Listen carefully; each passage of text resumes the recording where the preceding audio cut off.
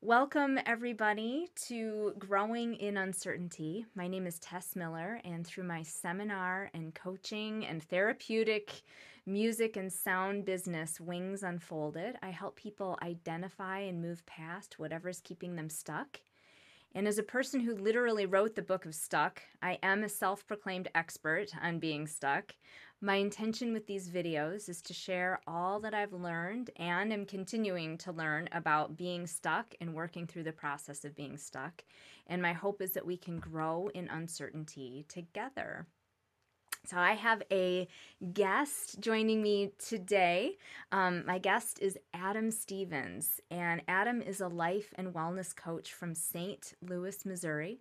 He's a 15-year veteran of the healthcare industry and now operates a holistic wellness private coaching practice to help busy adults create the mindset and habits for lasting health and happiness. He designs custom food and fitness plans for his clients and teaches mindfulness, meditation, breath work, and devotional prayer practices. So, welcome, Adam, to Growing in Uncertainty. Hey, what's going on? Good to be here. So, what inspired you to become a wellness coach? Well, that's a really good question. We could record a 2 hour podcast about how this evolved, but probably just, ever since I was a kid, knowing that I wanted to do something impactful and helping people, um, being super conscientious. People have always just spilled their guts to me, like even since I was a kid. And that could be because I'm introverted and a little bit shy. And like, so I sort of pause and listen. And I always want to understand. So I ask deeper questions. And I like to call myself, a recovered empath and then like super highly sensitive person. And have sort of like adapted to that, as a young adult and an adult as I head into middle age.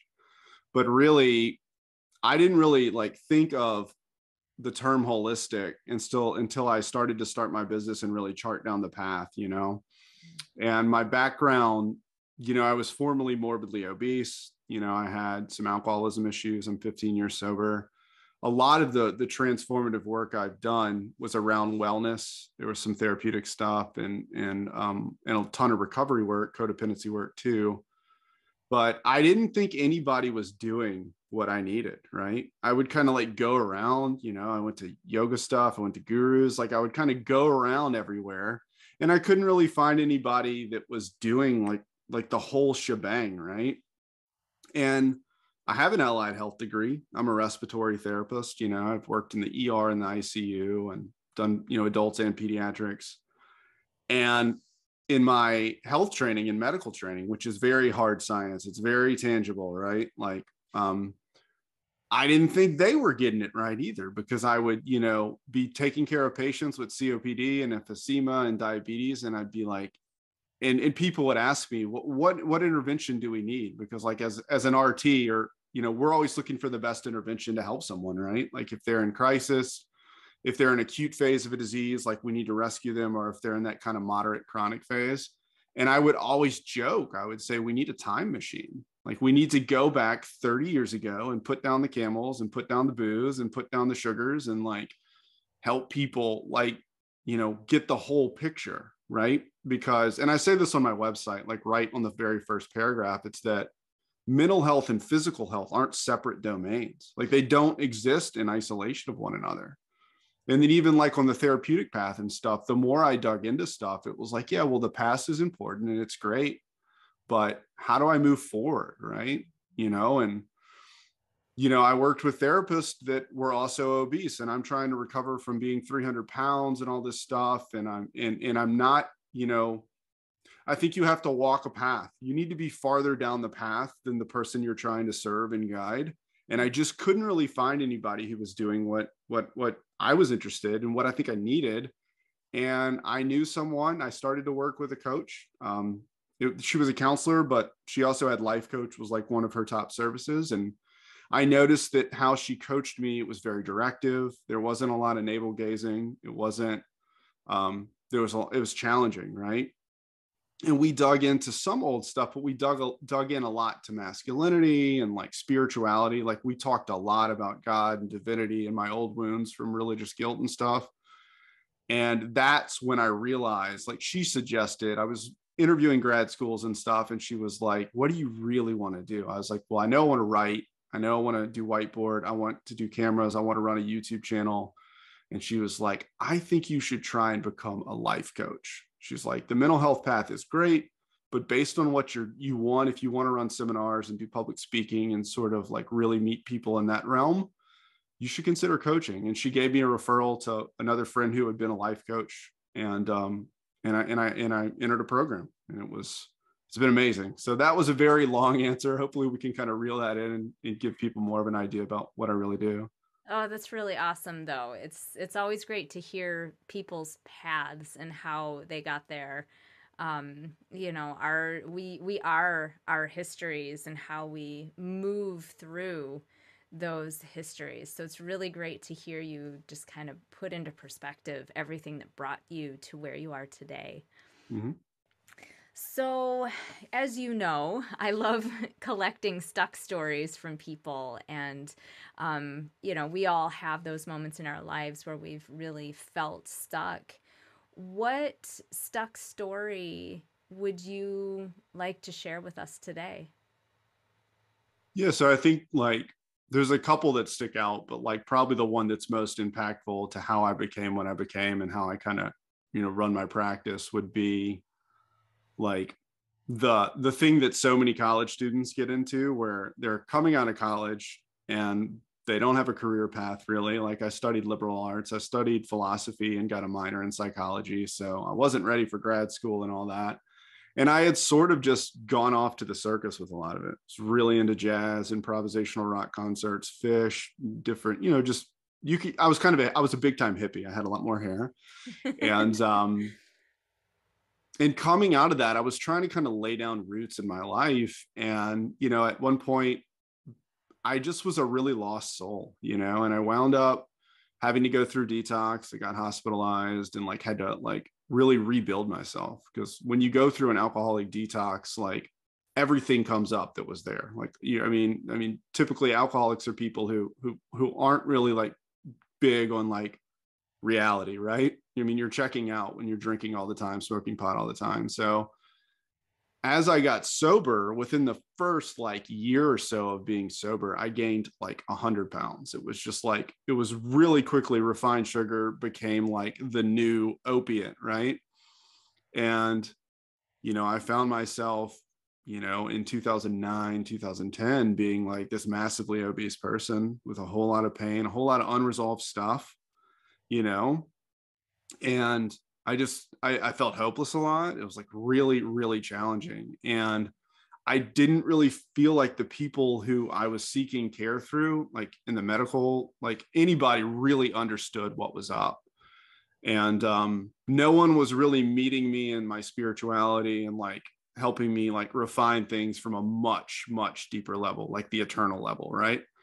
And it was just really hard. It was just really difficult. And my path out of that kind of started with like, I found Tony Robbins, who's sort of like a motivational, like if there's one person who started life coaching, it's Tony Robbins. And like I went online and like, illegally downloaded a whole set of one of his workshops and like started literally at 300 pounds in 3XL, basketball shorts, like power walking down through my neighborhood and saying, I love my life. I will get well, and all that stuff that Tony and the tapping, right. And all that stuff, and reading Wayne Dyer and Eckhart Tolle and Byron Katie, doing it, like going to a ton of recovery meetings and doing the whole 12-step thing too. And that's sort of like what moved me out of probably what I would say is like literally the darkest, probably 24 to 36 months of my entire existence. So, Wow. Wow, what a incredible transformation you went through in kind of a relatively short amount of time. mhm. When did you realize you were stuck?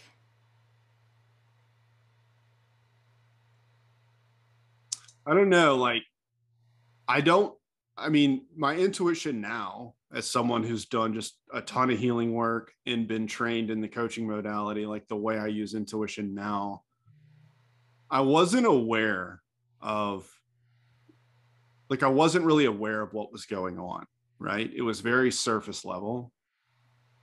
I knew that I was overweight. I knew that I had medical challenges. I knew that I couldn't breathe when I was sleeping. I knew that I had chronic sinus infections, and my doctor was counseling me on developing diabetes and stuff. But I didn't like, somewhere in there, I started to sort of like realize, oh, I'm going to have to do some work here.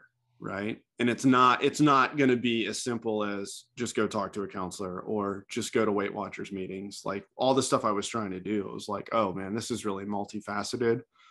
And I really had to get to the point of like getting unstuck becomes like a daily exercise at that point when you're in the dark and like, antidepressants aren't really working and all that stuff. So it was like it was like every day I was like, all right, I'm going to do this. Right. And even like some of those days, like sleeping for 12 hours, just not wanting to get out of bed. It was like, I'm going to do this.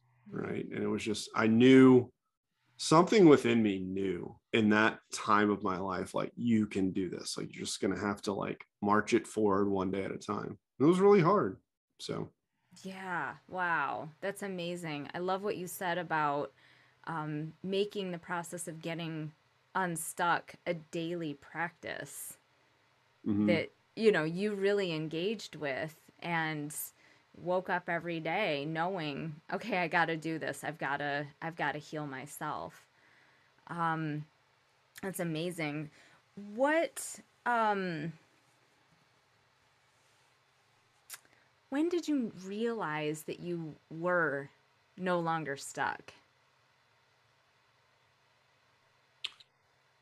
I'm trying to think of like the exact moments. Like I know I can,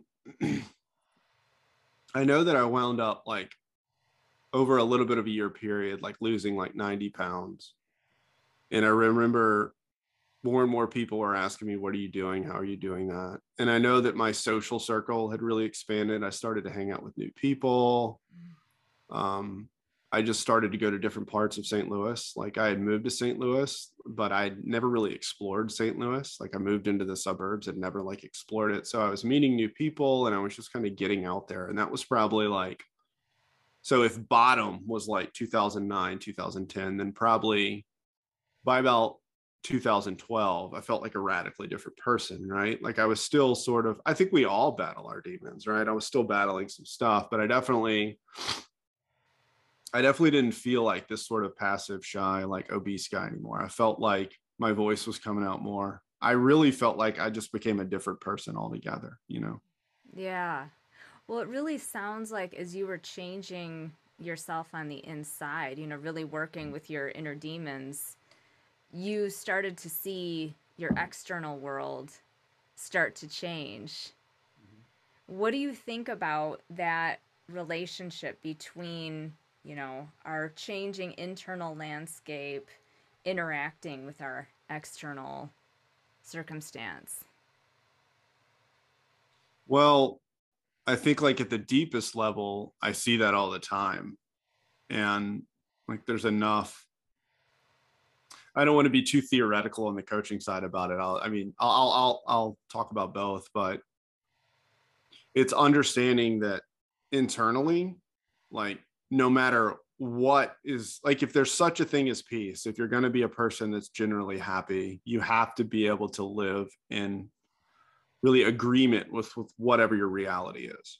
Mm-hmm. And as you grow up a little bit, um, through your just in life in general and through any work you're doing, healing work you're doing, you have to ultimately understand that you're in charge of your happiness. And okay, so it's like I'm in charge of my happiness. And then the deeper awareness is, and I deserve to be happy. Mm. Right. Or I always tell people, you're worthy of doing your work. Like everybody's got their work, right? You're worthy of it. So you deserve to be happy. You're worthy of your work. And it's understanding that no one can rob you of the peace that comes from a deeper spiritual practice. And sometimes, and I'm not one of these people who thinks we check out on life, right? But sometimes we have to like sort of like shut things down and put some guardrails on things for a season or whatever and do the exploratory things within ourselves to really just honor what we are at the deepest level and hope that our external reality will meet that and will match that. Mhm. And I was listening to a podcast the other day, and like really, really popular person, New York Times bestseller, and they were talking about how like happiness isn't, it's a decision that you make, you know, and there's going to be an infinite amount of mornings you're going to wake up and just like not want to do it or whatever, and you just got to constantly be reframing. And to get theoretical about what we do as coaches, really, especially in the modality that we use, is that I'm trying to help someone look at their scenario objectively and shift the way they feel. That's the cognitive behavioral thing that coaching is really good at, is what's the scenario? How do I feel about it? What's the thought process, the attitude, and the mindset that drives those feelings, and how those feelings driven behavior that gives me a result? And if I'm truly at the end of my rope and I want a different result, then how do I have to reframe the attitudes and the thought patterns to get me different feelings, to behave differently, to give me a different result, right? And that's really deep and cerebral, and it's psychological. It's really based in, you know, the cognitive stuff, positive psychology, and that's less about like the trauma work and some of the other stuff that people are really into.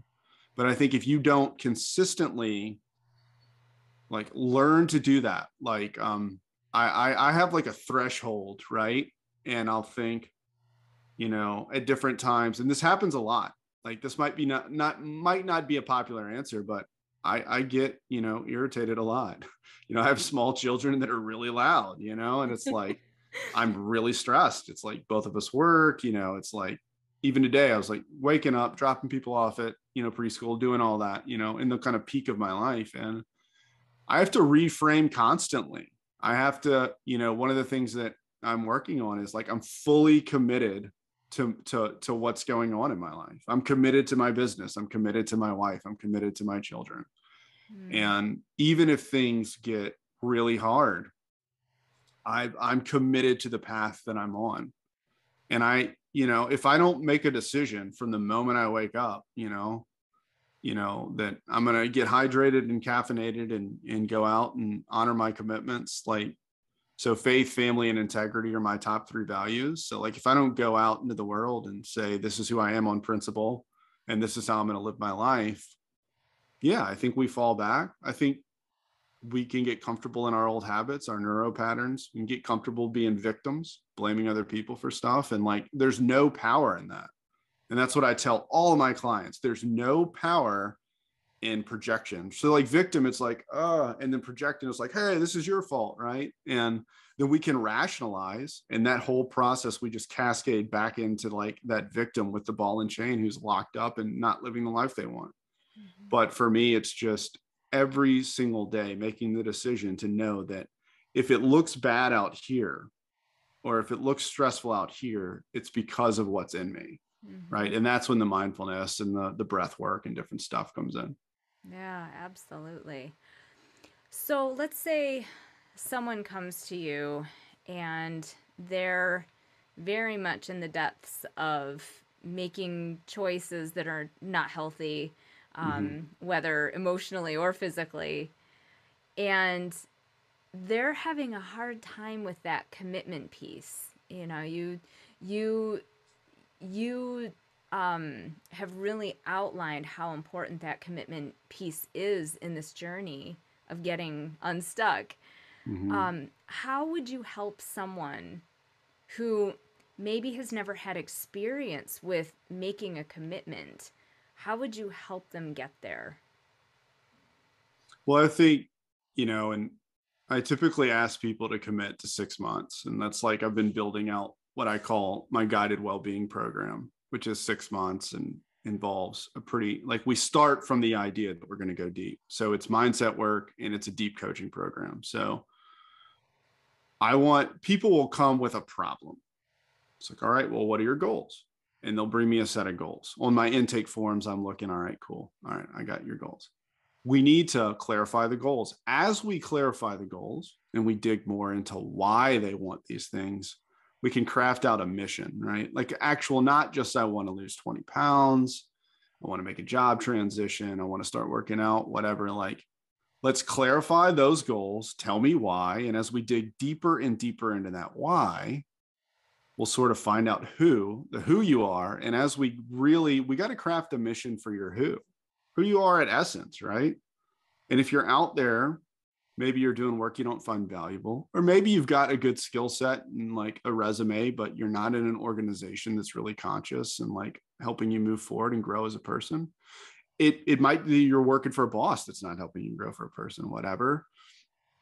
A lot of us look for opportunities to escape these things, not knowing that based on our internal program, we're going to inherit our stuff and just move on to another stuck situation, right? So Mm. some people will be in a lot of pain and they'll just look for an off ramp versus looking for growth. Like the more like the more fear and anxiety and stuff that's there, like the bigger the mountain you climb emotionally, the higher the growth potential, right? So for me, it's all right, let's talk about the problem. You wouldn't be calling me and doing a discovery call if there wasn't a problem. Tell me about your goals. Let's clarify the goals and let's build a bigger mission. So if we get 3 sessions in or 4 sessions in and we know we've really unplugged some stuff and like they've done their homework on some of the simple stuff, right? We can say, all right, what's our mission? Let's anticipate barriers. Let's have a contingency for that barrier. Let's have a contingency on a contingency on a contingency, right? Let's have a total plan of what it looks like, right? And so, I have clients that initially I try and take them into the fields and they're like, no, no, no, no, I don't do that. That's not what this is for. And it's like, all right, cool. So we're like in that more action based, and then like I have clients that start with one thing and they just tell me they're really stressed and they want better work life. Like I've had clients do that with the working remotely, and well, I've got all these meetings and it's like, I never have time to do what I'm actually hired to do or whatever, So like helping people get used to remote work and then maybe dig into some fitness. Like I really need to be going to the gym, managing family logistics too. Like, if you're going to go to the gym, who's going to watch your kids, all that stuff, like that whole knot. So it's like, you can fall back into your victim mindset there and you can get frustrated. You can get sort of like irritable or whatever, but we've got to be able to move forward, right? And if we're going to commit to our overall mission and a set of goals, we have to have a really strong mindset to do that. So it might start with work life, and then there's some fitness stuff. And usually after like 3 to 4 sessions, we'll send the client like a PDF with like, all right, based on your history, maybe check out this, whether it's high protein, whether it's vegan, low carb, whatever, like helping them. Oh, here's some options for you. These are good complex carbohydrates. These are good protein sources. These are healthy oils. So it's helping them. I'll give them a PDF with that. I usually shoot them links to where they can learn the forms of like basic lifts or yoga or whatever. There's different fitness sites. I'll be like, hey, build a workout plan with this, focus on this, try and do this, like based on what they want. If they tell me they can only go to the gym 2 days a week, that's fine. If they tell me they want to do, yoga with Adriene on YouTube and do yoga in their living room, that's fine. But let's find something that works for you. Because like, for instance, I just got genetic testing back that shows I have some genes for celiac and that I have genes that are more built for power, that I'm going to be heavier than most, like than average, and that I'm terrible with endurance. And then I'm wondering why the hell, like every time I tried to train for a half marathon, I bailed out and hated it. It's because I'm not built for speed. Like I'm not built for long distance running, although I try to do that forever. And then I'm like, oh, this must be why I love lifting weights, So I want to help people plug in there and find out, or it's the same reason why I don't do great on wheat and grains and stuff. Like, let's help you find what works. And I can kind of meet you there with my medical knowledge, but let's also dig into your mindset work, the functional aspects of your life, Mm-hmm. family, work-life balance, all that. And then we can craft away and go deeper on the spiritual stuff, right? Like I have some pretty strong convictions. I've been east, I've been west. I always say when it comes to spirituality, if you go far enough into the east of the meditative practices, you experience things that need to be that tend to be better explained in the west with monotheism. So it's like meeting people wherever they're at, wherever you are at, whether it's just self-help books, spirituality, east, west, traditional religion, evangelical, Catholic, whatever, wherever you're at, I would love to have a deeper conversation about who you are at the core and help you do all that. So we'll get you a little fitness and a food plan. do some deeper work, build you out a meditative practice or a contemplative prayer, a devotional practice, and just look at the whole person. Like, I never planned for that to be holistic, right? Like, I was journaling, and when I was building my website, I would journal. And one of the things I wrote down one day was Adam Stevens coaching, health, mindset, soul. And I designed a business card, and it says Adam Stevens, health, mindset, soul, right? It says life and wellness coach. And I want to meet people there. And then I went and I did a lunch and learn where I went to this big therapy practice, and they catered lunch, and I taught with a PowerPoint, did like a public speaking about coaching. And they were like, this sounds really holistic. And other people would say that sounds holistic. And then people would see my before and after picture, and they'd be like, that's your niche. And I'd be like, well, I don't like, I'm not a personal trainer, and I'm not a medical doctor. Like, I'm a life coach, right? Who happens to have a ton of knowledge firsthand on food and fitness. So it's that whole blend. And I ask people, like, are you willing to go on a 6-month journey with me?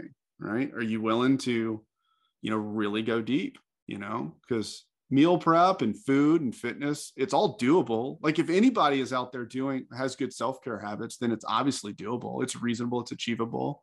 And so my question there is, why not you? And let's build you a mindset that'll work. Yeah. Wow. That is so awesome. Thank you for sharing your not only your personal process, but also the process that you take clients and potential clients through. It sounds like it's been such an incredible journey, and you are helping so many people get past all of their, historical patterns and getting into the life that they've always wanted. So, how could people find you if they'd like to reach out to you? So, like, the hub of all things me is adamstevenscoaching.com. So there's a blog on there. There's another site there's a part of the site that's called Hub that has all of my podcast and live stream episodes. I'm on YouTube, Adam Stevens Coaching. On Instagram, I'm Adam Does Health. And I'm on Facebook. I have a personal profile and a business profile. But really, if you kind of want to like get to all the links where you can learn about me, just go to adamstevenscoaching.com, scroll down, sign up for the email community. I send out a wellness newsletter about every third week. So I don't send out spam. I don't send out a lot of offers or really intrusive emails. I just send out, about every third week or so, sometimes twice a month, a wellness newsletter.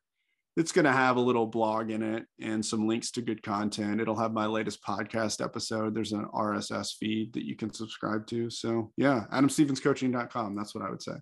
Awesome. Thank you so much. I hope that Adam's message really resonates with you all. I know it, certainly gives me a lot of ideas to think about in my own journey through stuck. And please like or share this video if you feel like there's somebody out there in your life that really needs to hear these messages. Please share it with them. You can stay tuned to my updates on videos and newsletter and whatnot on my website, wingsunfolded.com. You can find me on Facebook, LinkedIn, Instagram, YouTube, all the places. And if there's something that you would like help with a life transition or being stuck, please reach out to me, send me a message. I'd love to connect with you. And remember that it is okay to be stuck, but you don't have to stay there. Thank you again, Adam.